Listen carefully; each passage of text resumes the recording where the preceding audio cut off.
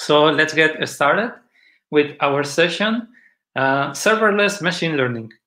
So my name is Luis. I am a Microsoft MVP from Mexico in AI and developer technologies. Although I am currently living in Czech Republic because I am pursuing my PhD at Thomas Bata University in Zlín. I also do research and work about artificial intelligence, face recognition, and emotion detection. That's my thesis topic. I also work as a lecturer here at the university in Zlín and also in Mexico. I got some permission from them, but still I am, let's say, close to the university. Greetings if anyone is joining from Mexico.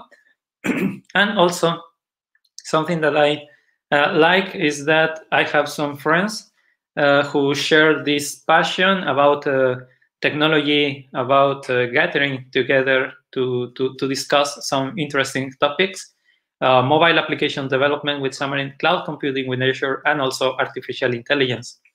So yeah, here you have my contact details in case that you would like to further discuss any of these topics. Feel free to reach out. All right. So these are the topics that we are going to discuss during our session. We will start with brief introduction about .NET development. Then we will talk about ML.NET, which is a framework to do machine learning, especially aimed for .NET developers. Then we will talk about serverless and Azure functions, how we can have our code running in the cloud and executed or triggered by some events. Then we will see how we can combine these two technologies in order to provide solution for other type of applications that would like to consume our machine learning models. Let's move forward to our introduction. Well, lately we have found out that .NET is a platform that cover many things, that cover many technologies.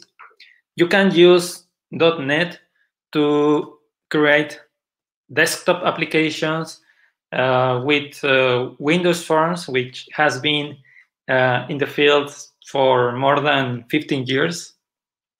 Also, there is WPF, Windows Presentation Foundation, Universal Windows Platform or Windows 10. You can also create web applications, both backend and frontend, by using C# language, for example, developing ASP.NET Core projects. Then you can also publish them into Azure or another cloud providers, especially the .NET Core projects, which are cross-platform. You can develop mobile applications cross-platform that run on Android, iOS, Windows 10 devices by using Xamarin. There is Unity for video game development, IoT, and also artificial intelligence or machine learning projects by using some frameworks such as ML.NET, which we are going to discuss. So basically, you can use this platform, ML.NET, to target different type of applications.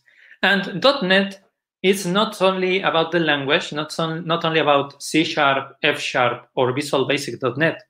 It also covers a set of tools, such as Visual Studio for Windows or for Mac. Currently, there is version 2019, but next month, version 2022 is released around the time that .NET 6, which is the next version of .NET, is released for general availability. There are also tools for command line interface, CLI tools, and Visual Studio Code for cross-platform development, which means that if you are using Linux, you can also create applications using Visual Studio Code, which is more than an editor. Okay, it's a set of tools. You can add extensions to increase functionality. .NET also covers a set of libraries. There are different components that you can use in your applications. There is .NET Standard, .NET Core, .NET Framework, right? Depending on the type of application that you are developing. There is a set of compilers, runtime components that you can interact with. So you can use different, let's say, frameworks, different libraries to cover any of these type of projects. One of these tools is ML.NET. But what is machine learning?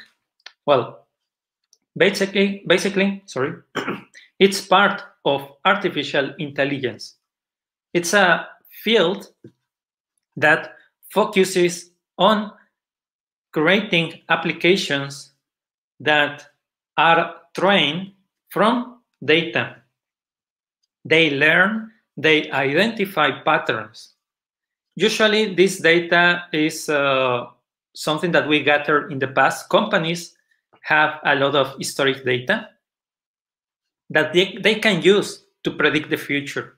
But how this is created? Well, basically, we have a set of algorithms that, through iterations or through epochs, analyze the data that we have. Oh yeah, I'm forgetting about something really important. Our data, let's say, is raw. It's in data sets, databases. Maybe we have some files, CSV files, text files. And we need to clean it a bit. Maybe we apply some transformations in order to normalize the data, to categorize it, maybe to remove missing values or replace these zeros or null values with mean, average, or some other data, right? In order to avoid, as I said, this missing information. Well, after we clean our data, then we can apply some machine learning algorithm, maybe a neural network, right? Maybe a regression algorithm, something. And this one, through iterations, will understand the data, will learn from it, will identify, as I said, patterns, right? And the output will be a machine learning model. This one uses the training data to know what to predict later. When we provide new data, based on the knowledge that it acquired, it will create some result. For example, if in our historic data we had pictures of dogs and cats, right? The model, the neural network, will identify or distinguish between these two classes. Later, when we provide a new picture on trained data of some dog that we take, like maybe a real-time picture, it will be able to, with some confidence level, with some probability or accuracy, it will know or it will learn, okay, yeah, this is a dog, or it will tell us this is a dog. If it tells us it is a cat, but the picture was actually a dog, well, it means that our model needs to be improved. Maybe we need to provide more data. Maybe we need to adjust, tune some parameters. We need to do something to improve the accuracy. Yeah, machine learning models are dynamic. Actually, they are not static. So we can provide new examples to make our models better. We can also, before pushing these machine learning models into production, we can validate them. We can evaluate them, right? Usually we do this by splitting our historic data in two groups: training data and validation data, right? So after we train, after we create a model, then we provide this validation data. We already know the result. We know, okay, in this picture, there is a cat. In second picture, there is a dog. So we will compare this with what the model says. And that's how we can measure the metrics, the accuracy of the model. And we are able to see, okay, yeah, the model is performing well, or it needs improvement. In order to predict the future or new data. That's the objective behind machine learning. And depending on what it is predicting, we can talk about learning tasks. For example, right, if we know the name of the classes like dog, cat, or maybe simply there is dog or there is not dog, right? Or something even easier, with something that we use every day. We have email, right? We receive email in our inbox, in our account. So usually this engine, maybe Gmail or Outlook, they have some machine learning model that evaluates whatever is coming to our inbox. And depending on the features, on the characteristics of this email, such as who is sending the information, what is the content, what IP address was this email sent from, maybe if there is some attachment, it can also do or perform quick scan, and it will determine whether it's a spam email or not, right? And based on this classification, it will go to the right inbox or folder, right? These models are not perfect at all. Sometimes we might find some false positives, like some correct email was sent to the spam. But why was it? Maybe because the domain was really new. So the rule was really strict, right? But we can always improve it. We can always say, okay, yeah, for the next time, exclude this from spam. So which means, okay, yeah, this email address, it's okay for me. Okay. So yeah, we can have classification or different classes. If we don't know the name of the classes, but we would like to gather or group data according to how close they are, how similar they are, then we talk about clustering. We can see this example, for instance, in recommendation websites or in online store. You know, these products that appear to us, they are not random. Like, okay, maybe you are interested in this product, or maybe the target marketing. Based on our historic purchases, or maybe if the model classify us with other similar users with similar behavior, right? For example, maybe I have searched in this online store for some products. I like sports, I like video games, right? So if the company is running a campaign which includes some discount on video games or on sports, I will be a good candidate for to send this email or this message.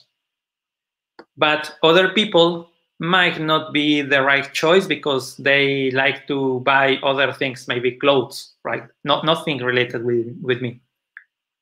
We don't like spam. We don't want companies to send us a lot of email. But if this email is optimized, like target, only the right email is sent to us, then yeah, they will get better outputs, right? Because also there are some costs associated when they send email. Yeah, so that's the idea. I can be part of one cluster with similar behavior. That means. And finally, when we want to predict some value, some number, such as the price of some trip, or what grade a student is going to get in this course, based on who is teaching the subject, what is the previous history of this student, and maybe some other conditions, we can predict what will be the outcome of this student, right? The value, yeah. So this is the task of regression, and in today's example, we are going to perform regression in machine learning. Usually, when we go to some course, or when we want to learn about machine learning, R or Python are the languages that you can use and that you can learn to perform these tasks. They are stable. There is a huge community behind. There are a lot of libraries, right? But what is for .NET developers? Well, ML.NET is one option for them. ML.NET is an open source cross-platform framework for machine learning. We can control the life cycle of machine learning, of what we just discussed, by developing a software or a program that uses this set of libraries. We can obtain data from databases, data sets, we can read files and integrate them into our machine learning lifecycle. We can perform some operations such as the transformations. We can create pipeline to go through our data and then train it. And we will produce a model. This model comes in form of a zip file, right? So this zip file, compressed file, is actually a serialization of the algorithm that we use, the data schema, and other interesting findings for this model. We can take this model and integrate it into other types of applications, such as web application, console application, and not yet, but soon, mobile application. So our model can be consumed, can be used to predict some outcomes, and yeah, be part of some scenario. Basically, you can solve different machine learning problems. For example, you can perform sentiment analysis. You can analyze some text and then find if it is positive or negative or neutral.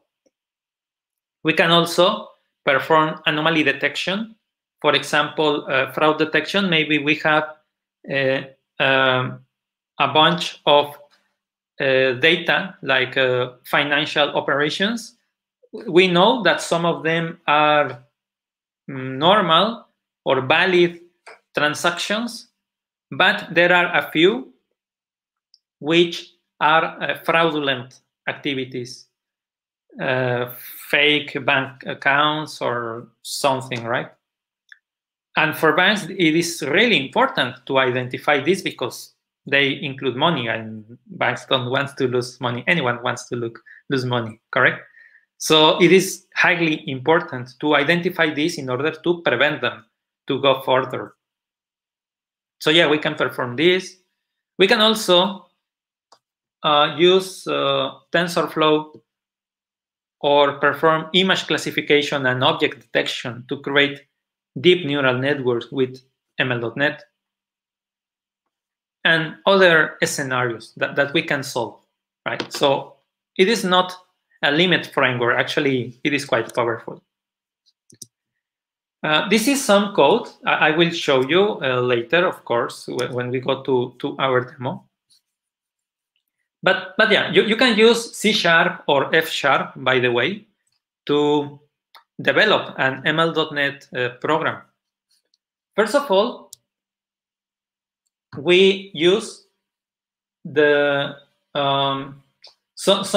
we have some data, okay? Maybe we have CSV file which includes actually I can show you here, which includes taxi trip information. We know, okay, there was some vendor, there is some rate, right? 1, 2, 3, some tariff. We also know how many people were part of some trip, right? Also, we have how much time the trip took, how much distance was part, and also if the user paid by credit or cash. These are some factors that impact the amount that we have to pay for this trip.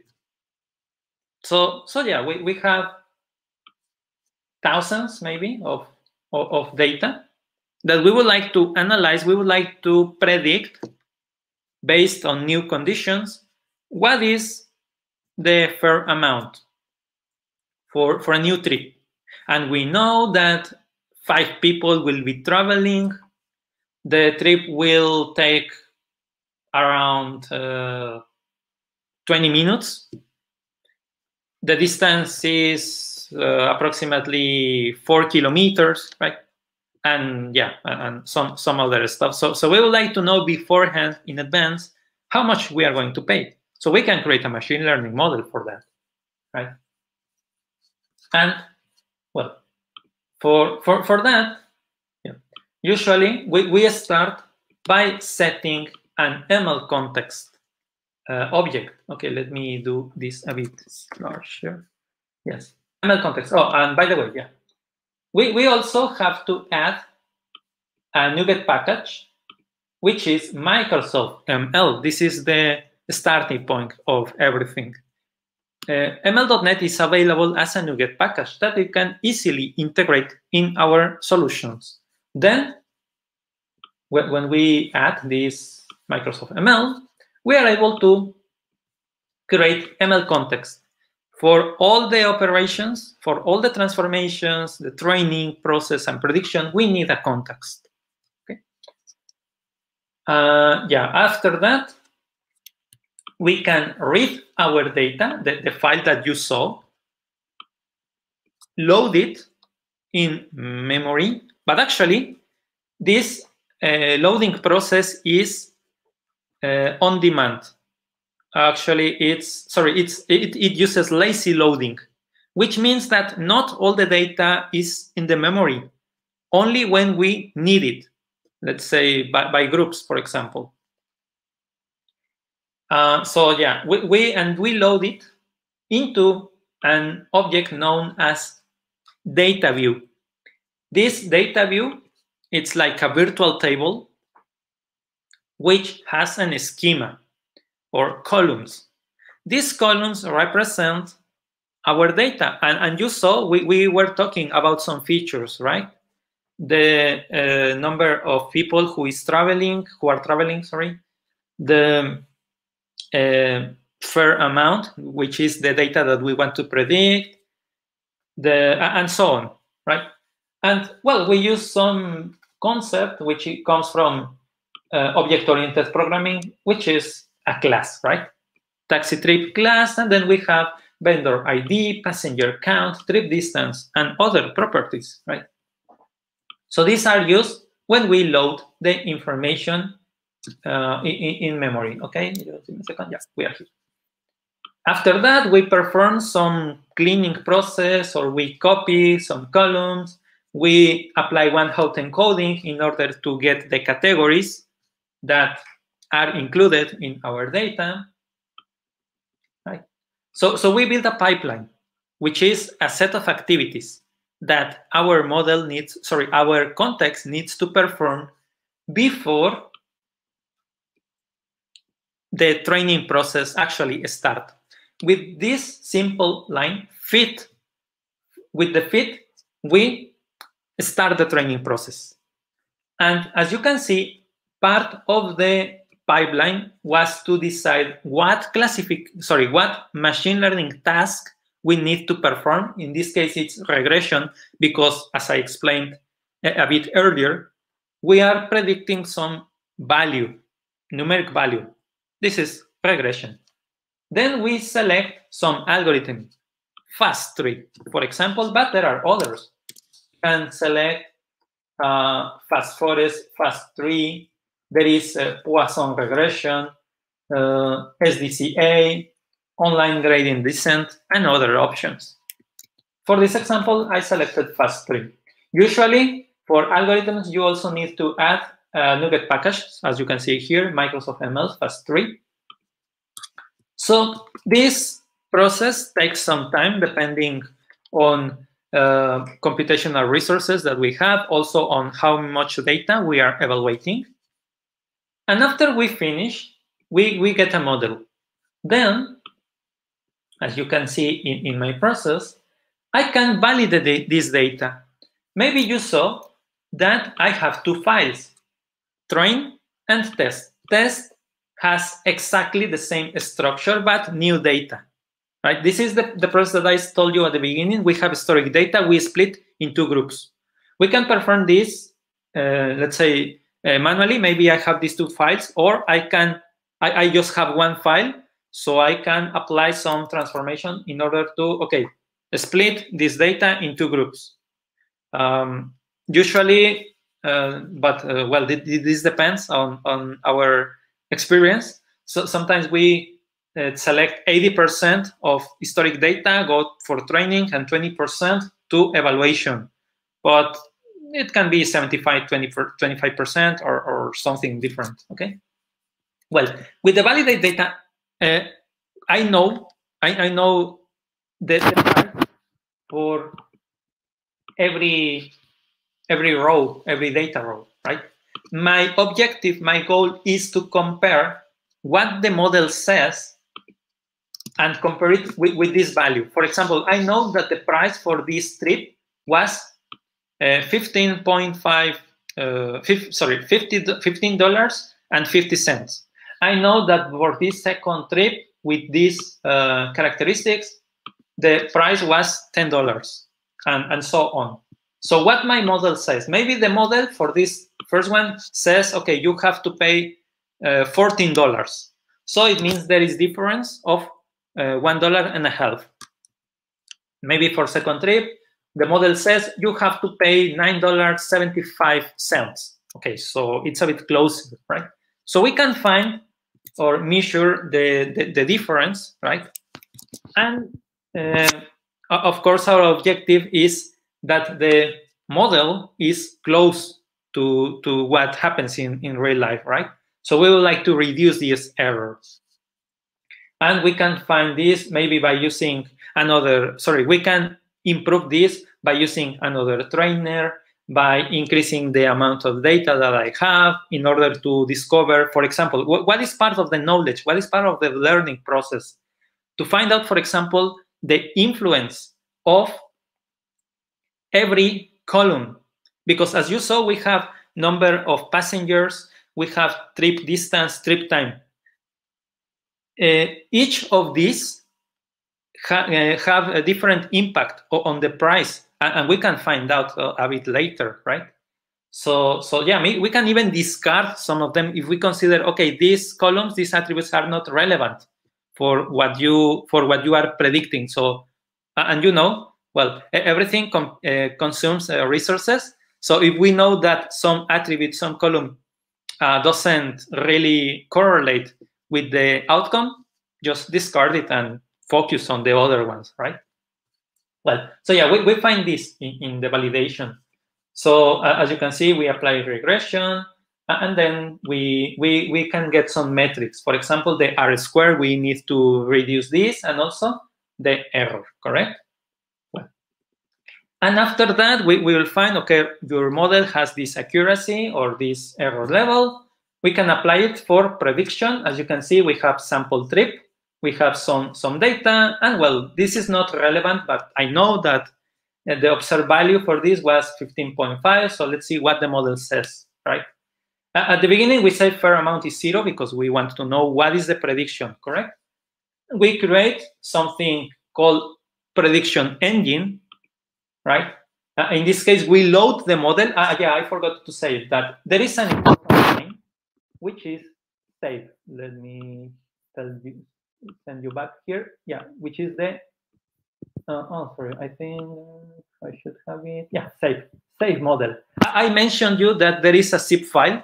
So this file, I can later load it for the prediction task. Okay, good. So yeah, we load it with this ML model, and we predict it. So let's run it. So maybe let's select this trainer. Let's run the application. It will take some time, but maybe a few seconds to analyze these thousands of data and get some model. Okay, let me turn on this here. Okay, good. So yeah, you can see, for example, that there is a 3.3 error, margin of error. And the prediction for this sample trip is about $14.63. But the actual fare was 15. Okay, so maybe we are a bit close, right? We can improve this, as I said. Okay. So yeah, we can use these console applications to improve it, to try other trainer. Yeah, but maybe we are satisfied with this model. Well, as you can see, this ML model was just created right now here in Czech Republic. It's 5:35 p.m. right? So yeah, maybe we are happy with this, and we will use this later in some application. So yeah, we are maybe already done with the first part. So yeah, we can. I more or less explained this. There are different packages. There are different libraries that you can use to cover different scenarios. Just to mention one, for example, if we want to create image classification or object prediction, we need to add some packages such as Microsoft ML Vision, Image Analytics, and TensorFlow, Redis. And yeah, there are other models that we can use. I already told you about the ML context, which is always present. There is data schema that where we load our data, we have some classes. Yeah, I already mentioned this.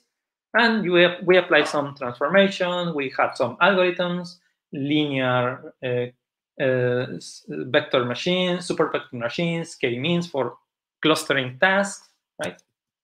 And at the end, we get this model as an output to integrate it later in our application. So we already explored the demo. By the way, I will share I have a link for you later. So this is already on GitHub. So I will share the link a bit later. So this is the first part of this talk, machine learning. We have the model. Now, what do we do with the model? How we can integrate it in other applications so this one can consume it, right? Well, one way is to create an API, maybe app service, and then load it, right? To predict, to generate knowledge or output based on the information that we are sending to this API. One possibility is to have it on serverless implementation. But what is serverless? Okay. Serverless is part of evolution of application platforms.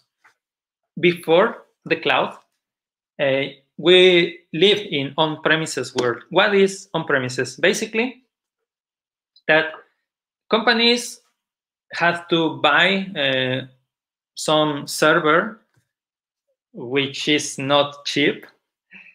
Then developers or IT department need to focus on, okay, what operating system should I install? How to improve security, not only on digital or software, but also on physical location, right? Where should my hardware or server should be? Who is going to get access to it? As I said, both on-site or maybe in remote connection. And many other issues or problems that we should worry about. Then, thanks to the cloud, we can save some cost. We can leverage some of these issues to a cloud provider. Then we have infrastructure as a service. Basically, instead of buying some physical server, you rent a virtual one. But still, you need to worry about the operating system that you are going to install there, security patches, updates, and the software that you need to install there to provide some services. But you don't worry about the physical location. You don't buy physical hardware, right? There are other offerings, such as Platform as a Service, PaaS, where you reduce your responsibilities. Right now, Microsoft, let's say, or some other cloud provider have these other responsibilities. For example, they already have the virtual operating system installed. They install also the security patches, updates, right? And we just focus on implementing or deploying applications, such as publishing a website or, I don't know, configuring push notifications or some other services, right? So they are installed, they are running in these virtual machines, which are already pre-configured, but you don't worry about some things. You just focus on your code, on your application. And there is another offering known as software as a service. For example, Office 365 is one example of it. You can easily, without installing anything, just create an account. You can immediately create a PowerPoint presentation by using cloud services of Office 365 or Word document, right? Yeah. You don't worry where this software is installed. You just access and create the content. Serverless, it's similar to PaaS, but cheaper. Because in serverless, you just focus on the application. You don't even need to configure how to scale or architect your server. Just your code, just your application. Serverless doesn't mean that there is no server. There will always be a virtual machine server. Your code is running somewhere. But as a developer, you don't worry about it. So there is server abstraction. This code will run or will be triggered according to some events. For example, when users send HTTP requests, or maybe according to some timer. Like, okay, I want this code. Maybe I have some code that cleans up a database, that deletes non-valid data, and I want this one to run every day at 3 a.m., like an scheduled task. at 3 a.m. no one is using my service, so yeah, it can perform this cleaning process or some other activities. Yeah. Also, you are built by the execution of your code, not by the hosting of your application. So actually this saves cost. This is known as microbilling. Also, some processes such as DevOps is reduced. You don't have to worry about huge or complex scenarios. You manage applications, not servers. This is related to our first topic, and you can very quickly deploy to production. Go to market or monetizing your application, right? Offering as services. Azure has different application resources for serverless. There is Azure Functions and Logic Applications, Logic Apps. The difference basically is the target for this. In functions is developer oriented. So you write code in .NET, C#, F#, PHP, Node.js, Python. And for Logic Apps, you use a visual designer. So you add some component that is a graphical user interface. You select some element, then you start connecting some elements. For example, maybe I want this code to run. I want to run this flow of activities when some user answers some feedback form. Maybe I have a Microsoft Forms that I want to run some flow every time that the user hits send, right? Because maybe I want to store these responses, these answers into a database. And without writing any single line of code, I can build this flow. But by using this visual designer, there are many connectors. For example, you can even send an email. Thank you for answering this form or some other activities. And regarding functions, yeah, you also have these bindings or triggers. Trigger is what will execute your code. And well, there are several options. You can interact with different functions, different logic applications, right? Basically, but we are going to talk, or we are discussing Azure Functions. But yeah, it's worth knowing the serverless options. Basically, as I said earlier, Azure Functions is your code in the cloud.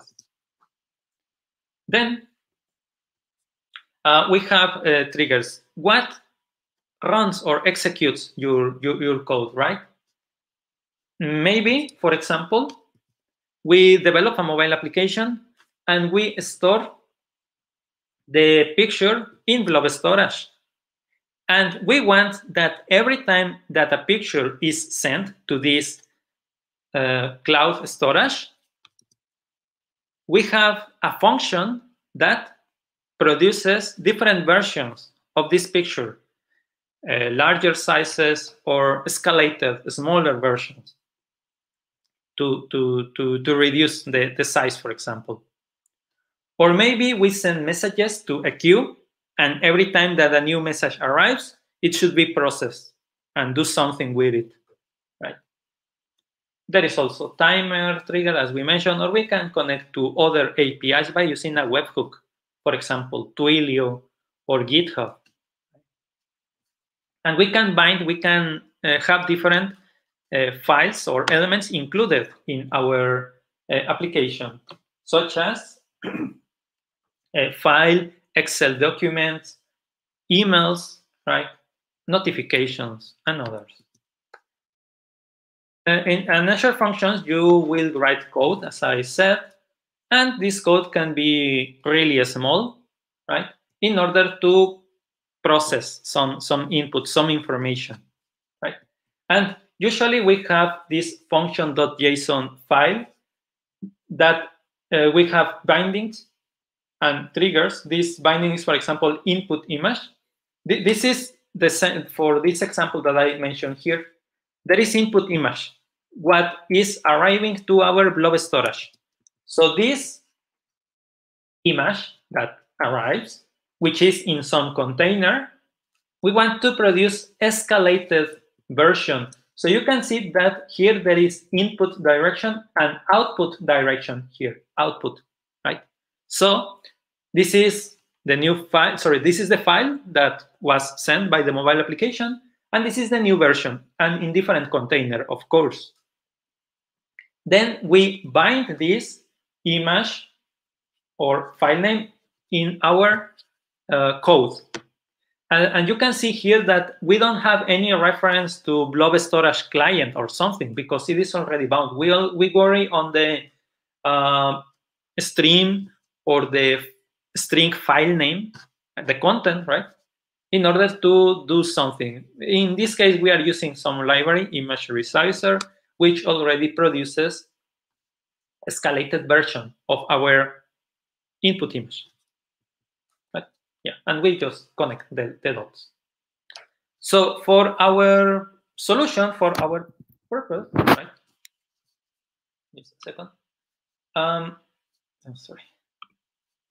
We want to, for example, take this machine learning model and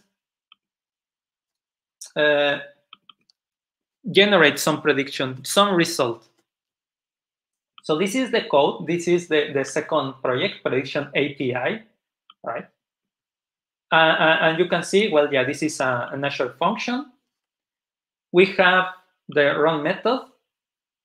And we also have an HTTP request. In this case, this is HTTP trigger. So it will run every time I send some HTTP request. And you know, in this request, we can get the body. In the body, this is the data that our mobile application, for example, can send. Like, okay, in this data, we will have the characteristics of one trip.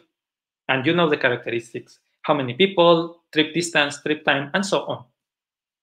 So we can just take this body and you will see some familiar code. We have an ML context. We load our model. I have methods, local model and Azure model, but basically it's the same. It's just how we load or how we get access to our machine learning model. In this case, I manually included it here. As you can see, as it's part of our solution, we load it with the ML context, right? And after that, after we load it, we create a prediction engine, and you saw it in our previous test. This prediction engine will be used, we will use the predict method with our data, text trip, and we will get a result. This result will include the prediction, and the prediction tells us the fair amount. So I will run it locally, this prediction API. Right? So you will see console command line, right? And we will get some endpoint, local endpoint, which is, you will see in a second, this one. So I can send request to this local host in this port, API, prediction API, and I have Postman already installed. So let's just load it, and we are close to finish. So to test this endpoint, okay? So here I have, yeah, you can see I already prepared this local request, and I am sending in the body some sample data, okay? This is my object. This is what I want to predict. Maybe I will change something. Let's say passenger count is 5, and the trip time is 900 seconds, right? And let's hit send. And it will tell us that for this trip, the prediction is, we will wait a few seconds, right? Okay, yeah. Okay, I'm not sure why it is taking some time. Let me see. Maybe I added some point or something. It shouldn't take too much time. Prediction API. Yeah, I'm not sure why it is taking some time. I will cancel it. I will hit run again. For some reason, it is not working, but okay, I will just stop it and try again. Yeah, I got it, but for some reason it was stopped. But you see the result here. Per amount, 14.58, right? And so, yeah. So this is a local test. Then in Visual Studio, there is a way to very quickly publish it to the cloud, to create a service. So we can just select our project, hit publish, and we will go through some wizard, and very easily we can deploy it to the cloud. In this case, I have already created this, and you get endpoint, public endpoint, which is this one, Serverless ML Prediction API.azurewebsites.net. I already have in Azure this resource created. And the idea is, okay, since I have this public endpoint, I can maybe create a mobile application, which I already have here. It's a Xamarin mobile application. So I can deploy it to Android, iOS, or Windows 10. I will test the Windows 10, which is the fastest to load. And you will see that now I am sending requests. Okay, for some reason, I am not getting the output. Okay, just give me a second, because yeah, not sure why I got this. Just a second. I need to select UWP deployment. Okay, so you will see a mobile application that consumes this model, right? So again, I already prepared some data. Maybe I have 5 passengers and the trip time is 500. Then we hit predict and we will get the result. Maybe the trip fare is $14.58. And for my mobile application, I am sending the request to, just a second, to this endpoint, which is the public one, right? Which I already mentioned to you, which is my Azure function already deployed. This one is already in the cloud. I didn't have to create ASP.NET core. It was Azure Functions code, very simple, very easy. And then I sent the request and just implement it in my mobile, in my code, in my mobile application. This is HTTP request, right? I don't have anything about ML.NET. I don't worry about it. It is in my API, right? And well, one of the advantages of Xamarin is that I can switch to maybe Android, and a mobile simulator will run, because I don't have device, but I have this emulator, and you will see the same application, but now running on Android phone. I will send the request, and I will get, again, some result. So this is what allows me, right, to connect, to develop some application, use different language. Well, I tested it with C#, but you can create website running in PHP, send the request to your public endpoint, and you will get the result, right? So I will just hit predict, and it works, right? We will get the price in a second. Okay, yeah. So that's the trip for this amount. Okay, and yeah, essentially that will be all. So if you have any questions, please let me know. I will do my best to try to answer them. And in the meantime, thank you for joining. If you want to reach out, if you want to further discuss these topics, you can contact me in this link. Okay. So are there any questions?